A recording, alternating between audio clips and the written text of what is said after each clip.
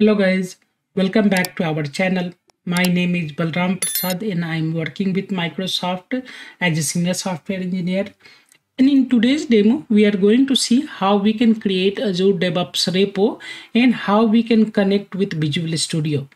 And why we want to do that one? Because repo is the place where we check in our code, whatever code while development is happening, we check in, and then we set up a lot of policy over there. Like simple policy would be that how the code review will happen, how the sign up will happen, and using this repo now we can have CI, CD and other things. So that is why a repo is required. So let's go ahead and create this repos. So in this demo, let's create a new repo and connect with Visual Studio.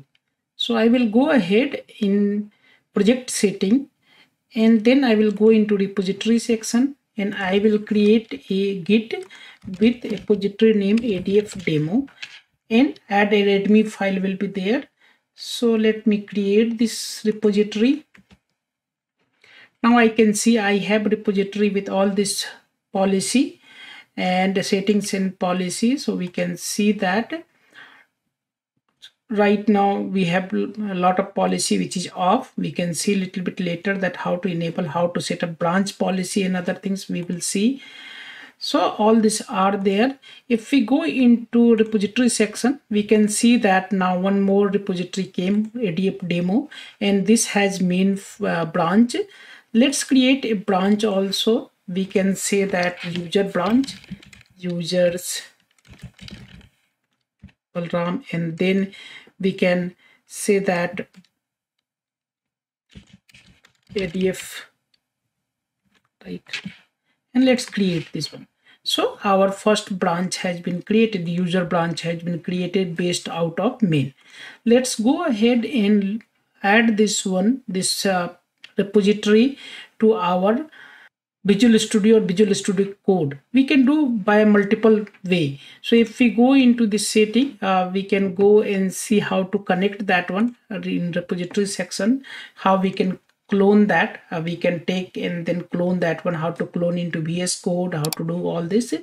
And if we go into Visual Studio, and once Visual Studio is started, let's go and click on clone repository. We can copy this link provided into clone repository and paste it here. That way also there is a way to do that one, git repository URL, or another way that if we want to browse all the repo, then we can click on Azure Git DevOps repo, and based on depending upon whatever linked we have with our account, all this server will be listed. And if we go into dev.azure.com, we have couple of that one, and this organization we set up, and there is a demo project, and in demo project we have couple of repos. So we can select this one also and say that clone. So both way works.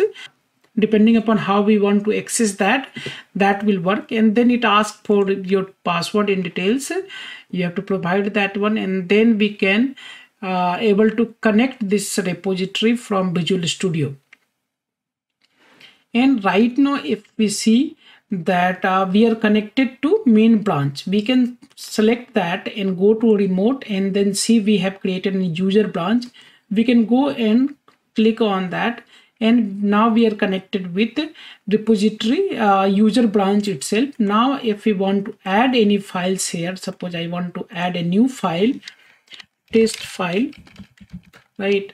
And let's say that this is file, I want to have a file over there, and this is file is there. Now if I want to commit these changes, I can go into git changes, and I can select this file that hey, I have added this file.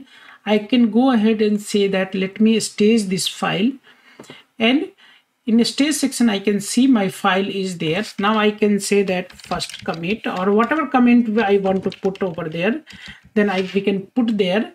And before doing that one, we need to configure our username and other things. So we can configure that whatever name we have, our username and other things. Now let's stage this one. Now we can stage.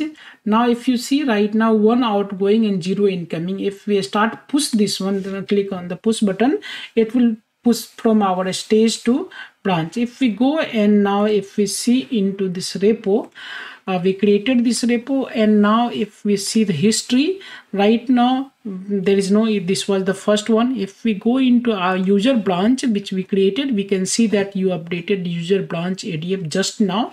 And if we see the details about that one, what I added, test file. So test file added. Now depending upon need, we can create the pull request to user to main, and we can say that users and work item we can have and limit that one. We'll see how to create a new pull request and how to add work item and reviewer and people into next video. So for this video, I wanted to cover that how we can create the repo, how we can link with Visual Studio. Thank you.